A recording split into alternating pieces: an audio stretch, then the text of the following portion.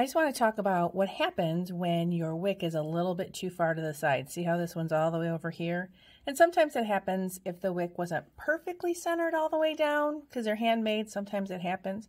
Or it happens if your candle is, when you started burning, it was maybe a little bit too close to the side. So you just take your scissors, you just move it, nudge that, even getting down into the wax a little bit, nudge that towards the center. Now if you accidentally put it out, it's okay. It's nice and molten in there, so you can just pick that wick back up and relight it. It's not going to negatively affect your magic. But you want to make sure that wick is not towards the side of the glass, or else it will crack the glass. It may not crack it this time, but it'll affect the integrity. If you look at this candle over here, you'll see that it's nice and center. And then this candle, which we just started, I tried to keep that one nice and center in the candle holder. Now, the way I did that is I let the candle start to burn a little bit. It was a little tilted to the side, got a little molten, dribbled the wax in the bottom, and then set the candle right in the center.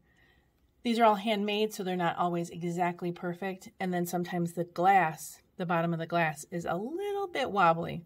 So this is the way you get your candle in the center, your wick in the center. Also, I want to show you something real quick. See how this wick right here, if you tilt the camera a little bit, you can see it's smoking a bit. Now the reason why that's smoking is we actually have the heat going on, and it's affecting, there's some air hitting this, and it's affecting the candle. So every time that flame moves, it's going to give off a little bit of smoke, and the more it moves, the more smoke it gives off. And this wax, this wick actually is a little high. So sometimes what I do is I will blow it out and trim the wick, or I'll just get, if I can tell, I can just get right in there with the scissors, trim the wick unsuccessfully. So you're going to blow that out. We're going to trim the wick just a little, and then relight it. And then it's a good size. It doesn't smoke as much when it's a smaller wick.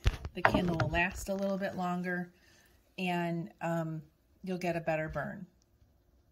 So even with your magic candle, sometimes you need to do a little bit of maintenance to get it just right and to keep everything safe.